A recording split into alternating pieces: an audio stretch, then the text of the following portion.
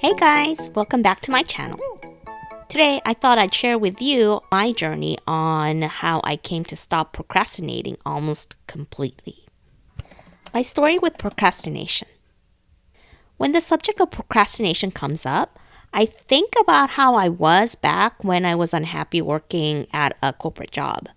My procrastination was the worst back then. I mean, it was completely out of control. For those who don't know, several years back, I quit my traditional 9-to-5 job after realizing that corporate culture was just not for me. And then I went into a deep soul-searching journey, but that's for a different time, different video, so I won't get into it. Anyway, back when I still had a corporate job, my procrastination was at its peak. As soon as I ended work at 5, I'd come straight home, go right into my room, right to my bed, and turn on my computer to watch some mind-numbing TV series for the next 6 or 7 hours straight until it was time for me to go to bed. And honestly, I would do that every single day, over and over and over. I remember I spent a lot of time in bed, eating in bed, watching my TV series in bed, whatever, just trying to shut the world out. Don't get me wrong, I wasn't depressed or anything. I mean, I was having a blast just watching my TV series and just being cooped up in my bed. But, I just wanted to zone out. That was what I wanted to do. Mind you, I didn't just do this once in a while or when I just needed to relax or rest or whatever, but I did this every single day. Now, if you do the math, I was watching TV for 7 hours a day. Now, 5 times 7 is 35 hours a week. And that's almost a full-time job.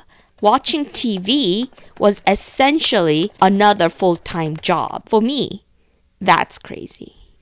Okay, but, I was hardworking, I had a full-time job, whatever. This might have been okay if I didn't have anything to do other than my job, right? But at the time, I had a lot of projects I was juggling. I mean, if I think back, I was really hustling back then. I had a full-time job, and on the side, I was running a weekly email writing course. I was also involved in a startup endeavor with my brother, and I was trying to set up a blog site with my writing and my drawings. By the way, I still have it up, so if you're curious, the link to the blog site is in the description below. So me coming home from work and zoning out, staring into my computer screen for 7 hours a day was just not okay. Honestly, I couldn't help it. Back then, procrastination was basically a way of life for me. And I constantly felt guilty for it. I constantly felt like I was failing at everything. So it's not like I was having fun while I was watching this TV series only. No, I felt bad. I felt bad about myself. My self-esteem actually went down a lot, And the more ironic thing is that the more I felt that way, the more I procrastinated. But I knew I had to stop. I mean, this was ridiculous. I told you, watching TV was almost another job. So I tried to stop. I really struggled to stop. But, I just couldn't. I did everything. I remember I would write down all the tasks that I had to do, make a list, get a planner, write down stuff on your calendar, anything and everything, like put a timer on anything and everything. I tried everything, but it just didn't work. I might be quote unquote good for a few days, maybe even a couple of weeks, but I just couldn't completely eradicate the habit no matter how hard I tried. So I got to start thinking about procrastination. I mean, I really started thinking about it, like in a deep way. As far back as I can remember, I've always procrastinated. And then it occurred to me, maybe if I figure out when I started procrastinating, I might be able to figure out how to stop completely. The answer might be in my childhood.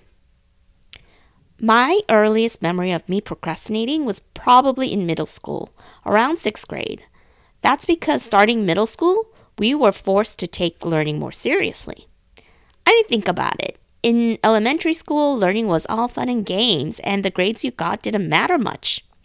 But as soon as you entered middle school, things got serious. Now, all of a sudden, the grades you got would matter. It's going to determine what kind of classes you can take, and those classes are going to influence the classes that you got to take in high school, and then that's going to matter what kind of college you go to, and et cetera, and et cetera. So, no more fun and games anymore. And it was at around this age they started training us kids to become productive, to use our time optimally, and to meet deadlines. We were given hard deadlines to turn in our homework, projects, and essays, and etc. This concept of deadline, which is such a corporate way of thinking, is really pushed and trained into our young, very malleable minds at school. Almost as if we're being molded to be good workers at corporations.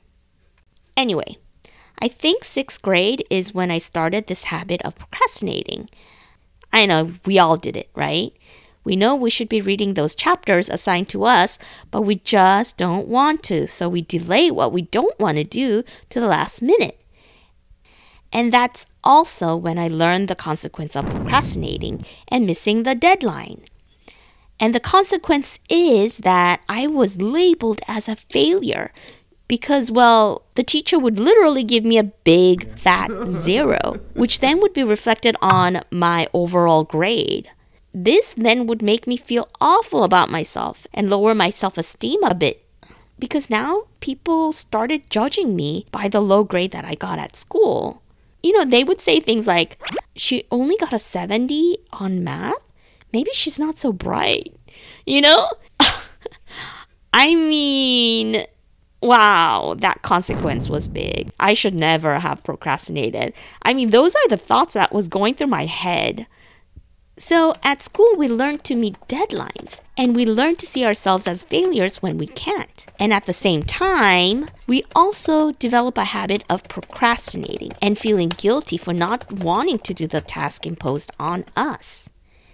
And like that, the vicious cycle is born. The more productive we were pushed to be, the more intensely we started to procrastinate. And this continued on into our adulthood. The more we try to hustle and be productive, the more we're going to have a problem with procrastination, because that's what we've learned to do from such a young age.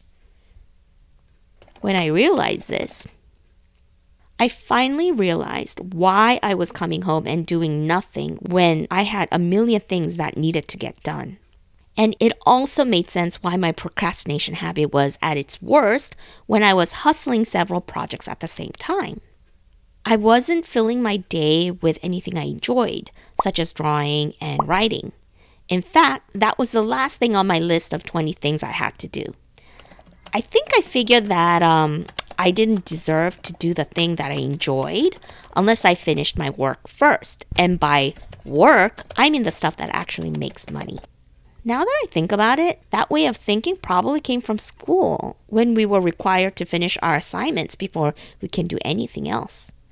But the problem is everything I was doing in order to make money really drained me of energy. I didn't like my job at the time, so I came home exhausted. And I didn't have any energy or willpower left to tackle any of my side hustles. And to be honest, I didn't quite enjoy doing my side hustles either. And those were also draining me of energy as well. I should have made time to draw and write because doing that would have probably rejuvenated me and energized me and replenished my energy because I enjoyed it so much. Years later, I finally kicked my procrastination habit. It's been years since then, and I can honestly say that I stopped procrastinating. At least the toxic sort of procrastination where I feel guilty and anxious and where I'm beating myself up for not being productive, that sort of thing. I don't do that anymore. Now, if I do procrastinate or delay a task, it's usually because I'm physically not feeling too well or it's for my own inner well-being.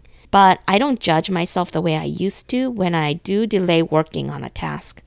And the biggest thing that brought about this change was I stopped doing things that I didn't like. I mean, not completely. Come on, I'm not a psycho. Like as much as possible. That's what I'm saying. I first got rid of my side hustles that I was doing for extra income and eventually quit my corporate job and got freelance work instead. So slowly, one by one, I gradually replaced the jobs I didn't like with tasks that I liked and jobs I enjoyed. Now listen, I know it's not realistic to only do things you like and completely avoid things you don't like. If everybody did that, the world would not go around. I mean, no one would want to be, for example, sewer pipe cleaners or septic tank repairmen. And then where would that leave us? Yeah, it's not a pretty picture. But what I am saying is I essentially stopped filling my days with only things that drained me of energy, which is what I was doing back then.